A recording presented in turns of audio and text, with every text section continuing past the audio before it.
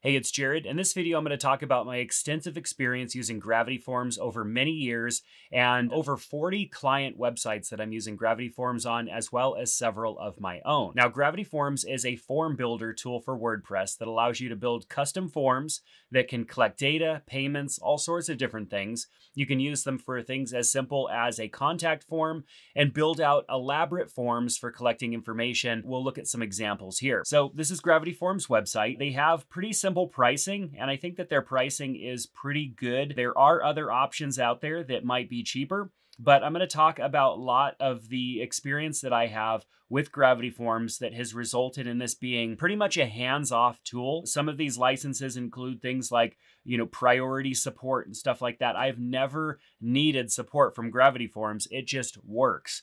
And there are tons of add-ons for Gravity Forms as well. This is one of the reasons that I started using Gravity Forms many, many years ago, is that I wanted to accept payments in my forms. I wanted my forms to integrate with other services, and there are endless amounts of integrations for Gravity Forms. So here's an example of a simple contact form. This is on my website, just collecting name, email, a message, and then there's a checkbox to get updates from me. Now on the back end of this form, it will send me that information to my email so that I can respond to the request, but then it also adds them to my newsletter, which is great. And this is all automated, and they'll get a notification to opt into my newsletter, and it's all handled on the back end, nothing that I need to do. But this is a simple use here. We then have a more advanced use, which would be this form, which is for registering for a baseball team.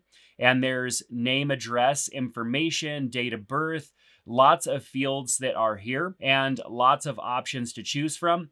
And then if you choose one of these options, like I'm interested in being a head coach or a team mom or something like that to this baseball team, then that actually triggers another email that they're going to get with instructions on how to register for a coaching position or something like that. So there's also dynamic stuff that you can handle on the back end here. And then of course, this form allows you to make a purchase as well. And you put in your credit card payment information. And this is connected with Stripe for Stripe checkout, very quick and simple payment. So now on the back end, we're looking at my courses website, and I have a variety of different forms that I have built in Gravity Forms. And everything's simple, from a contact form to interest forms that show up on landing pages like this. So I often produce courses, and I want to test to see whether or not there are people interested in specific courses first. I've identified in this example that there are a lot of people, especially young people, that don't really know how to use their computer. I know my kids, they are learning how to use a computer, but they're not learning the intricacies of specific computers. And so I'm putting together this course. I wanted to see if there's interest. And so I built this landing page really quick in Elementor and then dropped a Gravity form in there. And this Gravity form feeds interest information into this list right here. And this also subscribes them for notifications so that I have an easy list automatically built and I can contact them when I release that course. So there's a variety of different use cases here, everything from simple contact forms to like lead generation forms or interest forms to registration forms that also can accept payments. And years ago, I actually created a Gravity form for the career page on a surgical hospital that was a complete application for employment. And it had many, many pages and was a very dynamic form. And we never had any issues with submissions or people filling out that form and losing their data. I mean, it was just very easy to use, and it delivered the information safely and securely right to their HR department. So let's take a look at building out a form. Let's go and click on New, Add New Form. You have lots of different templates that you can choose from here. This is something that they've added in the last few years, but let's just start out with a blank form, and we're going to call this Contact. We're just making a contact form. I'll call it Contact 2 because I already have one that's made, and it creates a area for us just to drag and drop fields. Over on the right-hand side, we have standard fields, we have advanced fields, post fields, and pricing fields. And then depending on if you had add-ons, you might have some additional items showing up in here. So I would want a name field. I probably would want an email address field. You could even add in a phone number field, and then we might want a paragraph text field there as well. You can easily resize these, so you can just click and drag, and let's click and drag this home one or this phone one as well. And then we'll move the phone one up here to the right. And so now we're making our form custom. Some forms have really long fields for information, and you just don't need all of that space. And so rather than the form being a mile long, you can make it a little bit more compact by resizing these. Now I can easily select which one of these are required. So we just check on the box to make some of these required. We can also choose no duplicates, which will test to make sure that this entry hasn't been sent before. So this wouldn't work good for a contact form, but think about a registration form where somebody might accidentally try to register again thinking that they hadn't already, and no duplicates would test to make sure that a previous email didn't already exist. We could also make the phone required as well, and then we could change the name here. So call that inquiry and required, and then we have all of our fields required. Now we also have conditional logic down here that we can add to our form. So for example, if we had checkboxes, let's just leave first and second choice, and then we'll add an additional single line. Well, let's change the third choice. It makes sense to change the third choice to other, because when other is selected, typically there is a box for people to type in their other option. And so we'll just title this one other option, and we want this field only to show, so we'll enable conditional logic, show this field if all or any of the following. If untitled, which we didn't title that, is set to other, then this is going to display. So I'm just going to go ahead and save the form just to save all of our changes.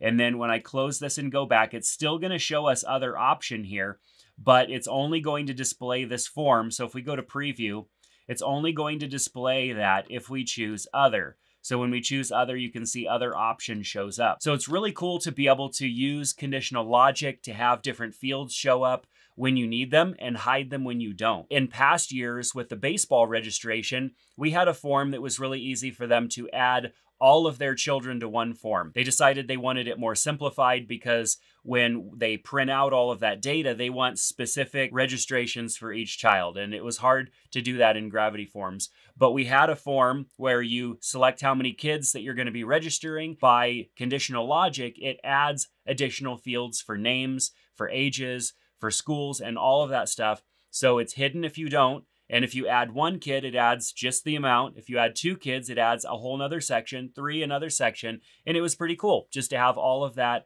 handled using conditional logic. So when your form is done, you obviously need it to go somewhere. So you can choose notifications. Notifications, you can build out pretty much as many of these as you want. By default, there's admin notification that's here, but let's just go ahead and create a new one so I could show you all of the options that are available. So we could just call this one Notify Jerad. And who's it going to send to? So we need this to go to an email address. So let's just add my email address. And under the from name, we want this to come from the person who sent the form. So over here are these dynamic tags that we can add to build this out. We'll just put first name in here. I'll put a space. And then we'll put last name in place. From email, I want this to come from my website, so I might call this no reply at jeradhill.com. And then under reply to, if I get sent this notification, when I hit reply, I want the reply to go back to the person who filled out the form. So we'll choose email, which will populate their email in there. We can also BCC people on this as well. So if I wanted to make sure that, say, I had an assistant or somebody else working with me also got copies of these, I could add BCC so that when I reply, that it's also BCC'd to someone else. Pretty cool to have that. And then under subject, this is the subject line for the email. And so I can call this submission from. And then I could even select the form name over here and do this dynamically. So we'd put in the form title. And then in the message here, we can also add all submitted fields. And since this one's going to me, I don't really need it to say anything other than all submitted fields. And then we're done. We hit update notification. Now we can also build out a notification that's sent to the person who filled out the form. And so in that box where we would put the information that would go in the email, we can add anything else that might be interesting and needed for for that response. So for example, with the baseball registration, there's information about upcoming dates in that email. There's a copy of all of the information that they submitted down at the bottom. And so it's a pretty elaborate email that they receive, and it's all automatically sent to them once they pay and submit that baseball registration. So it's pretty cool to be able to just send all of that information out and have it all be automated, because we could build out a custom notification in the back end here in Gravity Forms. Now, confirmations is what they would see after they finish submitting the form. And confirmations could be anything from just some text on the screen, which is what we see right here. And this option would allow us to link to a specific page on our website. And so you can actually redirect them. So when they finish the form, it redirects them to a thank you page that might have additional information. And this is also good for attribution tracking. So if you're doing email marketing or some other form of marketing, and you're wanting to track leads, you can track leads and then to conversions as well. And so you can track your conversions, because if somebody comes to that page, obviously you have that click, it comes to the page, you can track that and you can track attribution.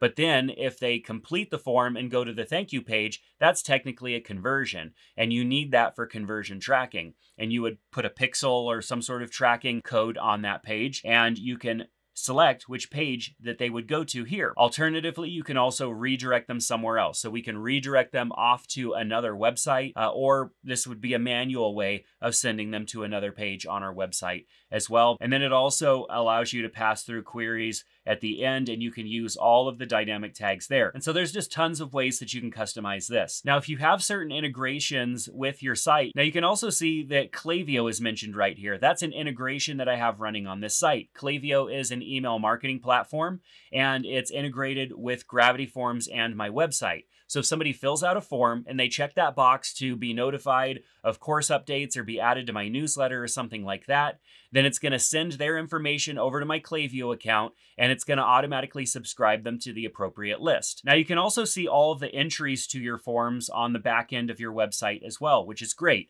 Obviously these are emailed to me, but they're also available in the back end of the site. So if I deleted that email, I have a backup of the form information in my website, and I can go and access that information there. Gravity Forms also makes it really easy for you to export all of your entries, and so I can choose a form and export all of the entries to a CSV spreadsheet. I can also export the forms and import forms. So if I create specific forms pretty often, I can have that export file right on my computer, and then I can go and just import it into additional websites as I'm building out those sites, so I don't have to manually build out those forms all the time. And then of course, from the back end, you can also see all of the different add-ons that are available. There are two tabs: official add-ons, which are from Gravity Forms themselves.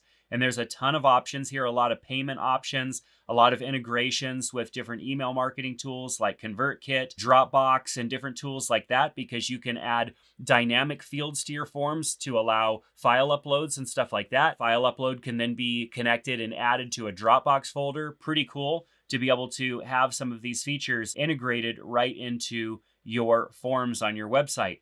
And then certified add-ons, there are just tons and tons of different add-ons that are available that can do all sorts of things, like limit the amount of submissions. If you ever want to limit the amount of submissions available on a form, I've had to do that in the past with clients that can only have a certain amount of registrations for something before it's full. You don't want too many people registering, and so you can limit the amount of entries that are allowed to be made. And so there's just endless possibilities with Gravity Forms, which is one of the reasons why I use it. Now, Gravity Forms has also added in Gravity SMTP, which makes it really easy for you to configure email routing on the back end of your website. Some websites, depending on the web host, will do an okay job of sending a few notifications here or there. But if you're handling payments, if you're handling larger amounts of form submissions, you probably want to also install Gravity SMTP and configure that with some method for sending email. I use SendGrid, and so SendGrid, like $10 a month, handles, I don't know, tens of thousands of emails a month that it can possibly send with that level of account. And I know I'm not going to miss any important form submissions because the email is being managed through a tool that authenticates the email and makes sure that everything is sent securely. So I can't recommend Gravity Forms enough. I've been using them since 2014 is the first payment that I have on record to them. And so that's over 10 years that I've been using Gravity Forms on client websites and have had zero issues. If you take the time to set it up and configure it properly, you won't have much form spam, if any at all. You'll have great quality submissions and a good experience for the person filling out the forms on your website. So check out the link in the description below to Gravity Forms and give it a try on your website or your next project. If you found this video useful, give it a thumbs up, subscribe to the channel, and we'll see you back in another one soon. Take care.